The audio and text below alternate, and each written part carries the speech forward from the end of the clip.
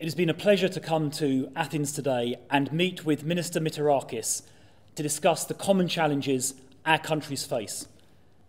Illegal migration causes significant harm, and we must do everything we can to stop people making dangerous, life-threatening journeys in small boats and on the back of lorries.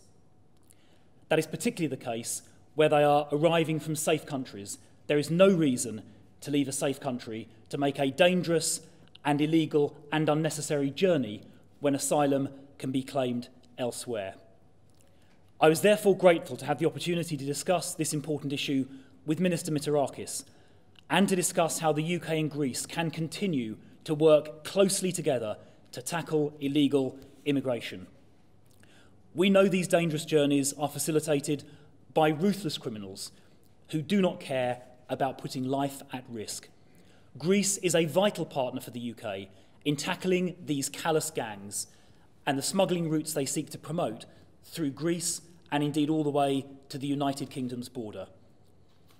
In the coming weeks, we will bring forward legislation in the United Kingdom as part of our new plan for immigration to reform our system and deter and prevent illegal migration. We will continue to work closely with Greece and with other international partners as we do that.